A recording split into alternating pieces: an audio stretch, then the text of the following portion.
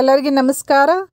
Dear diploma students, first ಇಯರ್ನಲ್ಲಿ FEEE lab ಬಗ್ಗೆ ಸಾಕಷ್ಟು ಜನರು ಮೆಸೇಜ್ ಮಾಡ್ತಾ ಇದ್ದೀರಿ. ಏನಂದರೆ ಮೇಡಮ್, ಲ್ಯಾಬ್ ಎಕ್ಸಾಮ್ನಲ್ಲಿ ವೈವಾ ಕ್ವಶನ್ಸ್ ಬಗ್ಗೆ ಮಾಹಿತಿ ಕೊಡಿ. FEEE ಲ್ಯಾಬ್ನಲ್ಲಿ ವೈವಾ ಕ್ವಶನ್ಸ್ ಯಾವ ರೀತಿ ಇರ್ತಾವೆ ಮತ್ತು ಆನ್ಸರ್ ಯಾವ ರೀತಿ ನಾವು ಹೇಳಬೇಕು, ಅಷ್ಟೇ ಅಲ್ಲದೆ ಟಿಪ್ಸ್ ಹೇಳಿ ಮೇಡಮ್ ಲ್ಯಾಬ್ ಎಕ್ಸಾಮ್ ಬಗ್ಗೆ ಅಂತ ನೀವು ಕೇಳ್ತಾ ಇದ್ರಿ.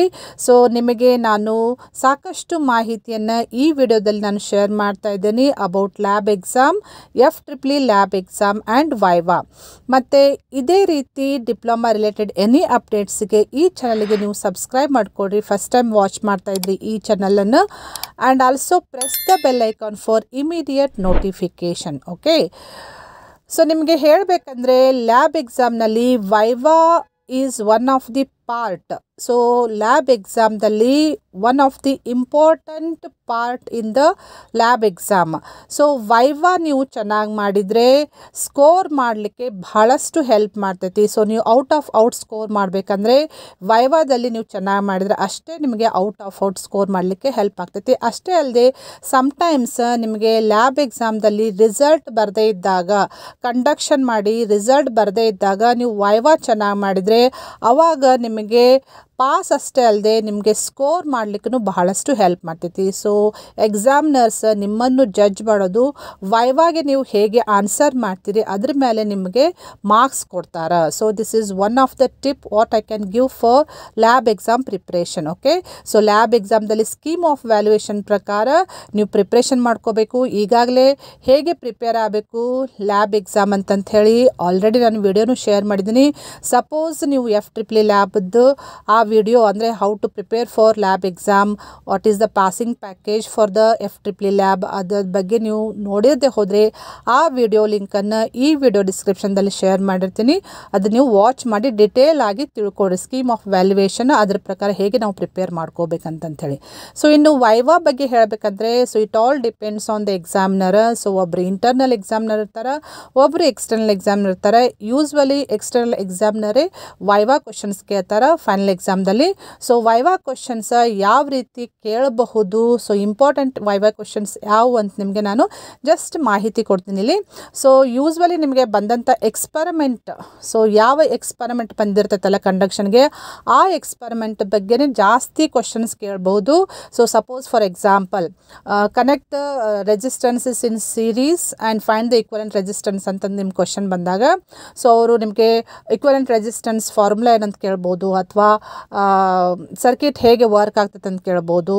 ಅಷ್ಟೇ ಅಲ್ಲದೆ ರೆಸಿಸ್ಟೆನ್ಸ್ ಅಂದರೆ ಏನು, ಅದರದ್ದು ಯೂನಿಟ್ ಏನು, define resistance. Okay, so resistance measure ಮಾಡಲಿಕ್ಕೆ ಯಾವ ಮೀಟರ್ ಯೂಸ್ ಮಾಡ್ತೀರಿ. ಸೊ ಇದು ಡಿಪೆಂಡಿಂಗ್ ಅಪಾನ್ ದ ಎಕ್ಸ್ಪರಿಮೆಂಟ್ ಮೇಲೆ ಕ್ವಶನ್ಸ್ ಕೇಳುವಂಥದ್ದು.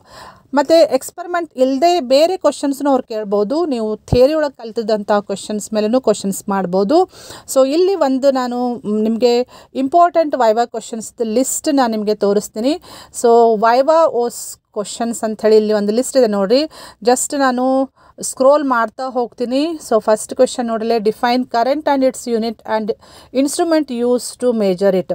ಸೊ ಕರೆಂಟ್ ಡಿಫೈನ್ ಮಾಡಬೇಕು ಮತ್ತು ಕರೆಂಟ್ ಮೇಜರ್ ಮಾಡಲಿಕ್ಕೆ ಯಾವ ಯೂನಿಟ್ ಯೂಸ್ ಮಾಡ್ತೀರಿ ಮತ್ತು ಇನ್ಸ್ಟ್ರೂಮೆಂಟ್ ಯಾವ್ದು ಯೂಸ್ ಮಾಡ್ತೀರಿ ಅಂತಂಥೇಳಿ ನೀವು ಆನ್ಸರ್ ಮಾಡಬೇಕು. ಅದೇ ರೀತಿ ವೋಲ್ಟೇಜ್ ಡಿಫೈನ್ ಮಾಡೋದು ಮತ್ತು ಯೂನಿಟ್ ಏನು ಮೆಜರ್ಮೆಂಟದ್ದು ಮತ್ತು ಇನ್ಸ್ಟ್ರೂಮೆಂಟ್ ಯಾವ್ದು ಯೂಸ್ ಮಾಡ್ತೀರಿ. ಸೊ ಈ ರೀತಿ ಕ್ವಶನ್ಸ್ ನಿಮಗೆ ಕೇಳ್ಬೋದು.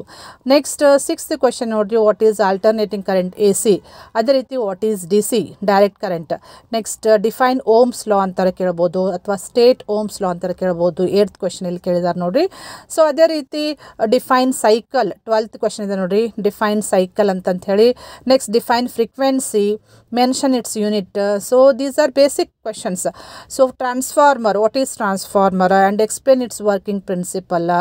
ನೆಕ್ಸ್ಟ್ 15th ಕ್ವಶನ್ ಇದೆ ನೋಡಿರಿ, what are types of transformer. So ನೀವು ಯೂಸ್ವಲಿ ಇವನ್ನೆಲ್ಲ ನೀವು ಎಕ್ಸ್ಪರಿಮೆಂಟ್ದಲ್ಲಿ ಯೂಸ್ ಯೂಸ್ ಮಾಡಿರ್ತೀರಿ, ಟ್ರಾನ್ಸ್ಫಾರ್ಮರ್ ಯೂಸ್ ಮಾಡಿರ್ತೀರಿ, ಮತ್ತು ರೆಸಿಸ್ಟೆನ್ಸ್ ಯೂಸ್ ಮಾಡಿರ್ತೀರಿ, ಮತ್ತು ಇನ್ಸ್ಟ್ರೂಮೆಂಟ್ಸ್ ಯೂಸ್ ಮಾಡಿರ್ತೀರಿ. ಸೊ ಅದ್ರ ಬಗ್ಗೆ ನಿಮಗೆ ಮಾಹಿತಿ ಇರಬೇಕು. ಅವ್ರು ಕ್ವಶನ್ ಕೇಳಿದಾಗ ನಿಮಗೆ ಈಸಿಲಿ ಆನ್ಸರ್ ಮಾಡಲಿಕ್ಕೆ ಬರ್ತೈತಿ. ನೆಕ್ಸ್ಟ್ ಇಲ್ಲಿ ವಾಟ್ ಈಸ್ ರೆಕ್ಟಿಫೈರ್ ಅಂತಿದೆ. ಸೊ ಇವೆಲ್ಲ ಕ್ವಶನ್ಸ್ ಇಂಪಾರ್ಟೆಂಟೇ. ಸೊ ಇವನ್ನೆಲ್ಲ ಒಂದ್ಸಲ ಜಸ್ಟ್ ನೋಡ್ಕೊಡ್ರಿ. ಈ ಕ್ವಶನ್ಸಿಗೆ ಆನ್ಸರ್ ಮಾಡಲಿಕ್ಕೆ ಪ್ರಿಪ್ರೇಷನ್ ಮಾಡಿಕೊಡ್ರಿ. ಸೊ ವಾಟ್ ಈಸ್ ಫ್ಯೂಸ್ ಅಂತಿದೆ, what is MCB 29th question. Next 30th question what is electronics basic question, what is electrical engineering. So some ಕ್ವಶನ್ಸಿಗೆ ಇಲ್ಲಿ ಆನ್ಸರ್ ಅದಾವ ಶಾರ್ಟಾಗಿ. ಸೊ ಇದನ್ನು ನೀವು ನೋಡಿಕೊಂಡು ಪ್ರಿಪ್ರೇಷನ್ ಮಾಡಿಕೊಡ್ರಿ, ಇದು ಭಾಳಷ್ಟು ಹೆಲ್ಪ್ ಆಗ್ತೈತಿ. ಸೊ ಇಲ್ಲಿ ಟೋಟಲ್ ಒಂದು 41 ಕ್ವಶನ್ಸ್ ಇದಾವೆ. ಸೊ 41 ಕ್ವಶನ್ಸ್ ಇವು ಮಿನಿಮಮ್ ಕ್ವಶನ್ಸ್ ನೀವು ಪ್ರಿಪೇರ್ ಮಾಡ್ಕೊಳ್ಳೇಬೇಕು ವೈವಾಗೆ. ಇದರಲ್ಲಿ ಯಾವುದಾದ್ರೂ ಒಂದೆರಡು ಕ್ವಶನ್ಸ್ ನಿಮ್ಗೆ ಕೇಳ್ಬೋದು. ಇದರ ಜೊತೆಗೆ ನಿಮಗೆ ಯಾವುದು ಎಕ್ಸ್ಪರಿಮೆಂಟ್ ಎಕ್ಸಾಮ್ದಲ್ಲಿ ಬಂದಿರ್ತದಲ್ಲ ಕಂಡಕ್ಷನ್ ಮಾಡಲಿಕ್ಕೆ, ಆ ಎಕ್ಸ್ಪರಿಮೆಂಟ್ ಬಗ್ಗೆ ಸರ್ಕಿಟ್ ಹೇಗೆ ವರ್ಕ್ ಮಾಡ್ತದೆ ಅಂತ ಕೇಳ್ಬೋದು, ಅಥವಾ ಸರ್ಕಿಟ್ನಲ್ಲಿರುವಂಥ ಕಂಪೋನೆಂಟ್ಸ್ ಐಡೆಂಟಿಫೈ ಮಾಡ್ಲಿಕ್ಕೆ ಕೇಳ್ಬೋದು. ಐಡೆಂಟಿಫೈ ಮಾಡಿ ಅವು ಈಚ್ ಕಂಪೋನೆಂಟ್ ಯಾವ ರೀತಿ ವರ್ಕ್ ಆಗ್ತಾವೆ ಅದ್ರ ಮೇಲೂ ಕೇಳಬಹುದು. So depends on the examiner.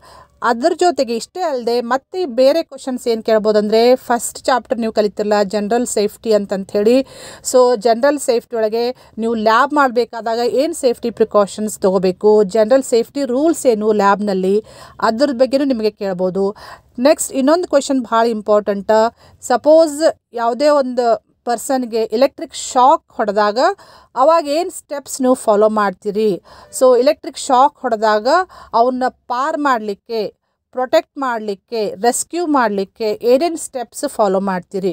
So ಆ ಕ್ವಶನು ನಿಮಗೆ ಕೇಳ್ಬೋದು. ಸೊ ಸಾಕಷ್ಟು ಬೇಸಿಕ್ ಕ್ವಶನ್ಸೇ ನಿಮ್ಗೆ ಕೇಳ್ತಾರೆ, ಭಾಳ ಇನ್ಡೆಪ್ತ್ ಹೋಗಂಗಿಲ್ಲ. ಯೂಸ್ವಲಿ ಫಂಡಮೆಂಟಲ್ ಕ್ವಶನ್ಸಿಂದನೇ ಸ್ಟಾರ್ಟ್ ಮಾಡ್ತಾರೆ viva. So minimum 5 to 6 questions ಕೇಳ್ತಾರೆ. ಸೊ ನೀವು ವೈವಾದಲ್ಲಿ ಚೆನ್ನಾಗಿ ಮಾಡಿದರೆ scoring is very easy. So ಅದಕ್ಕೆ ವೈವಾ ನೆಗ್ಲೆಕ್ಟ್ ಮಾಡೋಕ್ಕೆ ಹೋಗಬೇಡ್ರಿ, ಚೆನ್ನಾಗಿ ಪ್ರಿಪೇರ್ ಮಾಡಿರಿ. ಸೊ ಇಲ್ಲಿ ನಾನು ಎಲ್ಲ ಮಾಹಿತಿಯನ್ನು ಶೇರ್ ಮಾಡಿದ್ದೀನಿ ಇಲ್ಲಿ. ಸೊ ಈ ಮಾಹಿತಿ ಕ್ವೆಶನ್ ಸೆಟ್ ಆಫ್ ಕ್ವೆಶನ್ಸ್ ಇದಾವಲ್ಲ ಇಂಪಾರ್ಟೆಂಟ್ ಕ್ವೆಶನ್ಸ್, ಈ ಕ್ವೆಶನ್ಸ್ ನಮ್ಮ ಡಿಪಾರ್ಟ್ಮೆಂಟ್ ಸ್ಟಾಫ್ ಆದ ಮುಸ್ತಾಕ್ ಕುನ್ನೂರ್ ಸರ್ ಪ್ರಿಪೇರ್ ಮಾಡಿದಾರೆ. ಸೊ ಅವರಿಗೆ ಸ್ಪೆಷಲ್ ಥ್ಯಾಂಕ್ಸ್ ಹೇಳ್ತಾ ಈ ಮಾಹಿತಿಯನ್ನು ನಾನು ನಿಮ್ಮ ಜೊತೆ ಶೇರ್ ಮಾಡ್ತಾ ಇದ್ದೀನಿ. ಮತ್ತು ಚೆನ್ನಾಗಿ ಪ್ರಿಪ್ರೇಷನ್ ಮಾಡಿಕೊಡ್ರಿ ಲ್ಯಾಬ್ ಎಕ್ಸಾಮಿಗೆ. ಮತ್ತು ಈ ಮಾಹಿತಿಯನ್ನು ನಿಮ್ಮ ಫ್ರೆಂಡ್ಸ್ ಸರ್ಕಲಲ್ಲೂ ಶೇರ್ ಮಾಡಿರಿ, ಅವ್ರಿಗೆ ಹೆಲ್ಪ್ ಮಾಡಿದ ಆಗ್ತೈತಿ. ಇದೇ ರೀತಿ ಅಪ್ಡೇಟ್ಸಿಗೆ ಈ ಚಾನಲ್ಗೆ ಸಬ್ಸ್ಕ್ರೈಬ್ ಮಾಡದೇ ಹೋದರೆ ಸಬ್ಸ್ಕ್ರೈಬ್ ಮಾಡಿಕೊಡ್ರಿ. ಮತ್ತು press the bell icon for immediate notification. Okay, thank you.